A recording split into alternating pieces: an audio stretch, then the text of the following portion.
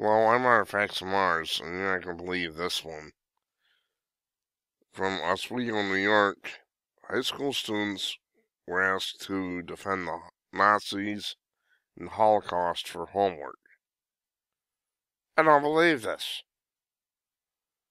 I don't believe this. I mean, we expended how many lives defeating them, and now we have high school teachers wanting their charges to defend them?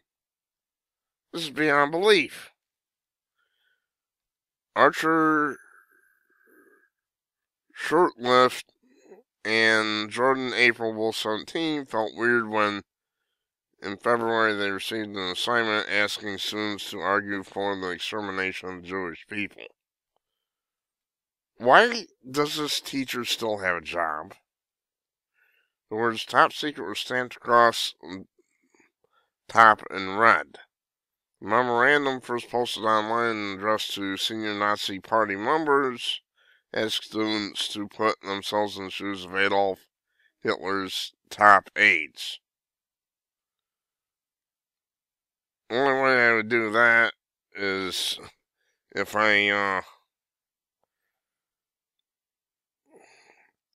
tried to figure out what they did wrong when they tried to blow Hitler to kingdom come.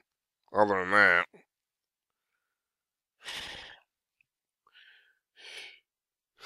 Archer and Jordan, who are not Jewish, wondered if they understood the assignment correctly. Did their teacher, Michael DeNobile, really mean for the students to argue in favor of the final solution, Nazis' justification for genocide? During class next day, DeNobile randomly assigned half the students to argue for and half to argue against the extermination of Jews.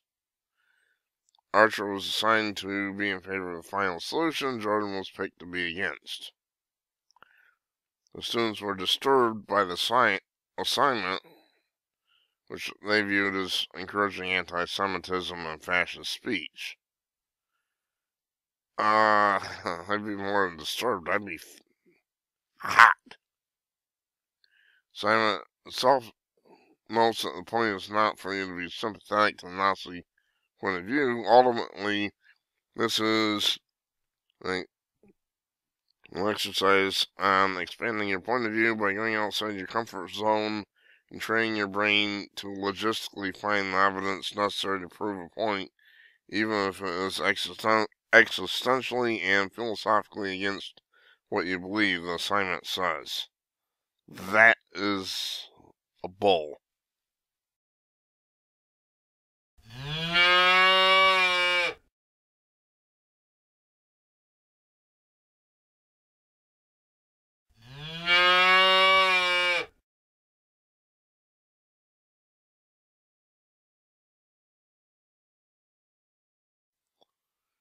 Yet the assignment did create an atmosphere where one student seemed okay with making a Nazi salute.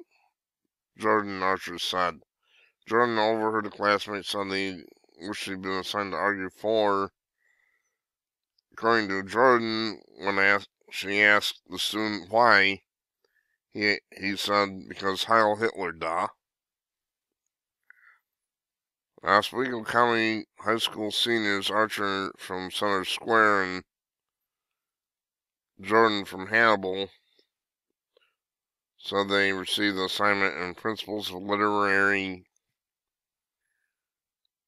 Representation. Okay, so it's Oswego County, not the town of Oswego. So this must be strictly Syracuse schools. I don't know. It's hard to tell from this. But, the course was offered through the countywide CiTi BOCES New Vision program. So what's the New Vision? The new Holocaust where we exterminate Jews? Unbelievable. The program allows students to specialize in fields such as health, business, or law, and apparently in the extermination of undesirables. They take college-level classes in SUNY's Oswego campus 3 days a week and spend 2 days week at internships. Jordan and Archer are in the program's law and government track.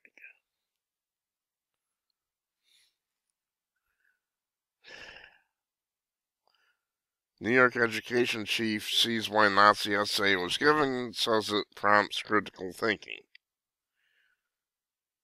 The concept of having students identify a particular position is pretty critical, where they can analyze the position and then decide whether to agree or not. Commissioner Mary Ellen Elia said.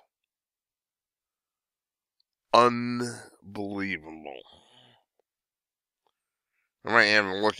That looks like a separate article, so I might have a look at it. Meantime, is there anybody out there who can actually justify this? I'm stunned.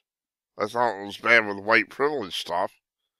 And now we have high schools that are teaching that it's okay to exterminate Jews. They're taking the side of the Nazis, who we've expended all those lives defeating. I don't believe this. What on earth is going on in this country?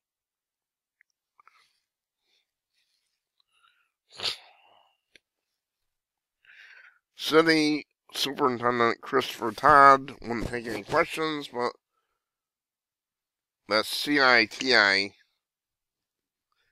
but provided a statement through a spokeswoman. We embrace creativity and respect, and all the students in the class were offered an alternative project of their choosing, 3 of which took advantage of their opportunity to complete the assignment successfully. What was that? Was that project maybe throwing homosexuals off a roof or something? For the students, Dean Mobile and administrators stood by the assignment.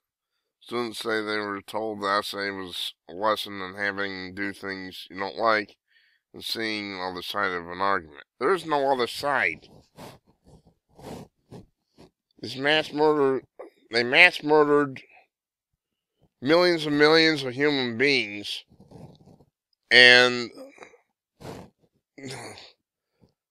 this school says there's another side? I'm sorry, there is no other side. They murdered millions and millions of people. It wasn't just Jews either. They murdered millions and millions and millions of people. So did the communists, by the way. The communists murdered more.